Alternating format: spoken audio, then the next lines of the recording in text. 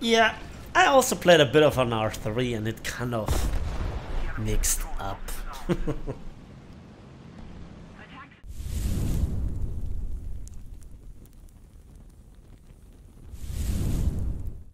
Hello there and welcome back to War Thunder. So this is a very special video because on this day 8 years ago I created my War Thunder account, and the star of today's video is the Italian premium Panzer IV G, battle rating 4.0 and rank 3. The question is this a worthy premium or just a cheap reskinned asset flip that is completely pointless? To be honest, I really like the tank, and what can you not love about a Panzer IV? The really good looking 3D model, the good gun, the decent mobility, and the armor that once in a while lets you actually bounce a shot.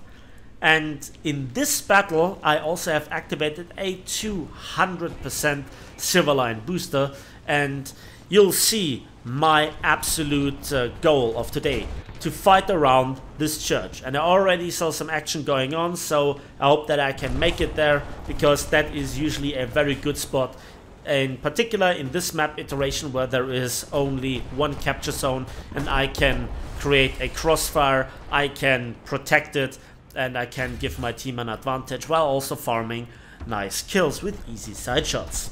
At least that's the plan. But no good plan ever has survived the contact with the enemy, they say. So we'll see how this turns out today. Again, binocular shooting, and it works like a charm. Fantastic. Now, 8 years ago, long-term viewers of my channel absolutely know where it started, who started it all. It was a certain gnome in a Catalina bombing on a certain arcade map, an airfield, and I was thinking to myself, that looks fun. I never would have guessed that 8 years later I end up here with a YouTube channel with 30,000 subscribers plus, and also a monster PC, not the crappy little piece, laptop that I started it with. And can we do it? Yes, a flat 12,000 Silverlines, fantastic! I'll take it. I really need it. So it was a long road. It was a long way to where I am now, and to be honest, sometimes you are so busy with your daily job and your daily existing that you forgot about what you have already achieved. And it's absolutely fantastic what I learned, how much I learned about World War I, World War II, post World War II, Korea, etc., to modern times, the mechanics, but also where War Thunder has gone. From a game that started it all with just planes, we have now not just tanks but also ships and helicopters, the latter two being a bit of a disaster, but hey, they are here.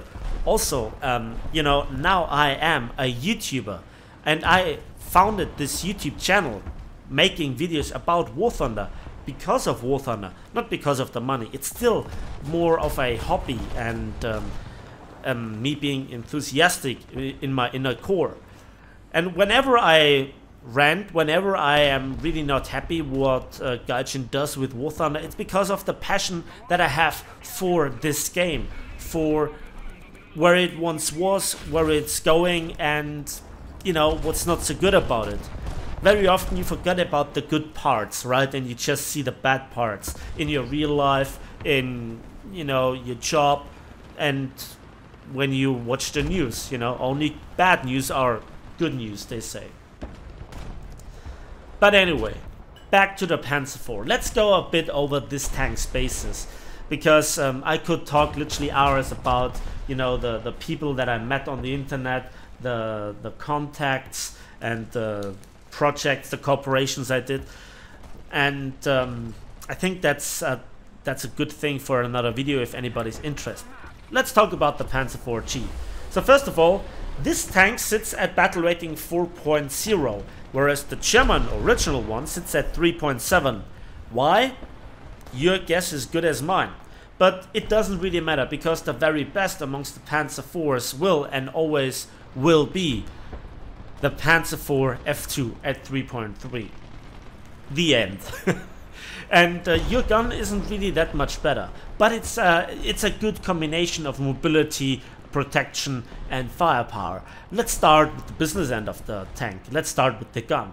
We have the 75mm KWK-40 or Kampfwagenkanone L48 L48 with overall 87 rounds of ammunition. You never need this huge amount of ammunition, but you have it if you really need it. And then you have a really good reload of 5.9. Yes, the Shermans have 5 seconds, and they have also a first plane stabilizer for lower speeds, which is an advantage which you don't have, but in all honesty the additional penetration and ammo selection that you have kind of make up for it. And this is where we come to the stock APCBC round, the Panzergranate 39. 750 meters per second muzzle velocity is far from, you know, what later German tanks have, but it results in 140 millimeters of penetration at point blank range, and even at 1000 meters it is 112 millimeters. And you can punch even through the angled front plate of a T-34 unless you hit the driver's hatch. So it's a really good shell. You only have to go for pixel hunting on special heavy tanks such as, you know, the KV-1 series. If they're angled, don't even try. However, if you really want to or need to punch through even more armor, you have the Panzergranate 40 APCR round. It has much less post-penetration damage, and it does even worse versus angled armor, but versus thick flat armor, this is where it's really good at. 930 meters per second muzzle velocity lets you kind of snipe at longer ranges, and you can punch through 166 millimeters of flat armor. At a kilometer it goes down to 128 millimeters, so the advantage versus the Panzergranate actually shrinks considerably. Then we have also versus lightly protected vehicles that need to be hull broken properly, the Hochladungsgranate 38B, or the heat round. It has a very low muzzle velocity of 450 meters per second, but it punches through 80 millimeters of armor at any ranges. So that is then pretty good. Again, versus SPA that can be hull broken, this is really good. The Sprenggranate 43, the HE round, is not really anything spectacular. However, there is another shell type, the KGR Rot Nebel, and that is the smoke shell.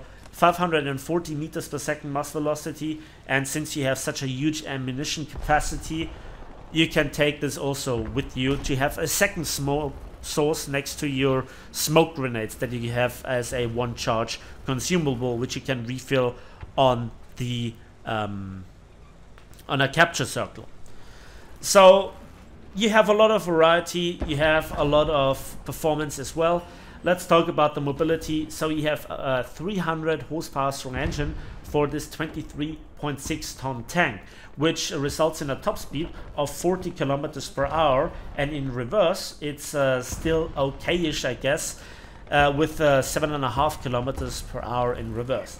This tank has no neutral steering, but you know, that's the least of your concerns, to be honest. And to be honest, I think that the horsepower to ton ratio with 12.7 for this battle rating is okay. So you can go to places and you have a really good gun with also 10 degrees of gun depression and 20 degrees of gun elevation, and the turret rotation speed is also quite good with a what's it, 14 degrees. Yes, there are tanks that have better one with around 20, but it's still usable. Fantastic tank. The armor protection is on the front up to 50 plus 30, so 80 millimeters. You have some slopes, but it's rather flat. It's add-on armor, and the turret is only 50. So the side is then also only 30, so even SPA can punch through it. It's not an armored behemoth like certain, well, to be honest, the T-34 and also the Sherman have better armor layout, let's put it that way. But still, overall, a fantastic tank. And the basic rule in War Thunder is who shoots first usually wins the fight to begin with. But you can work ridge lines with it. You can engage tanks at longer ranges than they can effectively engage you. And if you create crossfires with certain of your teammates with that rate of fire, that ammunition capacity, the penetration values, there is nothing wrong with it. And to be honest, nobody can really claim that this tank is overpowered either. Why? Because yeah, it dies relatively quickly, and the ammo racks are not done in such a way that the tank can absorb a shell. I mean, versus solid shot, yeah, you have 5 crew, but yeah, that's it. So that was the Panzer IV G, the Italian premium one, and that was a fantastic battle with 9 kills, a premium account, the premium status of this vehicle, and a 200% civilian booster, giving us a whopping 245,000 civilians, 10,000 RP, which would be more if you would actually research anything, and survivor and heavy metal hero. That's a fantastic combination, in addition to also the camouflage that we unlocked. So I think that this was a worthy battle for my 8 years of War Thunder account anniversary.